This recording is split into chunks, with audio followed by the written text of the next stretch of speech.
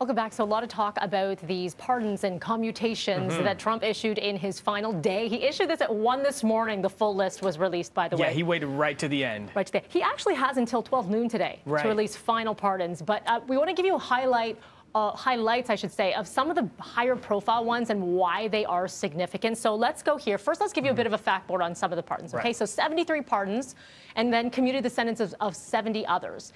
Very important, he did not pardon himself, Devo, his family, or Rudy Giuliani. And some people were speculating that he may, but he did not. Which is interesting, yeah. Obviously, this is an optics thing as well, right? Because he's looking to his future, and you'll see with who he pardoned as well. Okay. And so several of his allies. So let's bring up the first one here. And this is the biggest one that's drawing attention, and this is Steve Bannon. If that name sounds familiar to you, former White House chief strategist, and he was an advisor in Trump's 2016 presidential run.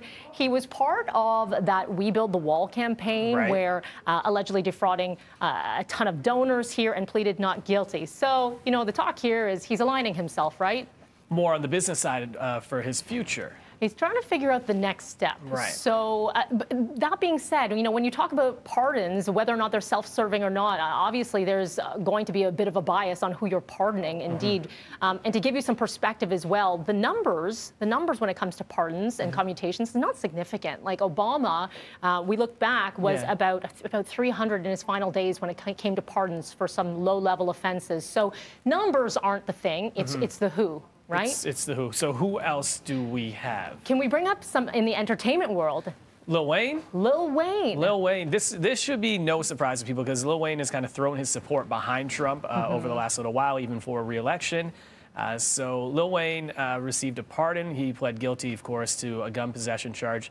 Lil Wayne has had some run-ins throughout the years, but this is the latest due to, you know, having that history. He had broken some probation and some violations in that sense. So getting that pardon doesn't really surprise me. Kodak Black is another hip-hop artist that President Trump decided to pardon as well. And we can bring that one up as well. And when we talk about Kodak Black, there we go. So commutation, excuse me. A commutation, which is kind of like bringing it down, right?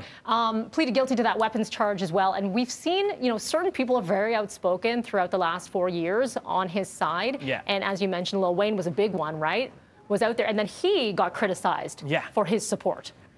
I feel like even the hip-hop world and the music world kind of glossed over Lil Wayne. They're like, yeah, it's Lil Wayne. He's been sipping some syrup. You know, like, just let him go. Let's leave it. It's Lil Wayne. But, yeah, it's interesting how much support he'd given Trump over the last little bit. So, again, we're going to wait because could this list extend? Yeah, it could. I think you said till noon today? I think technically it's till noon that we could still see some more names come out. So we'll watch all of that for you as we are watching everything happening in Washington today.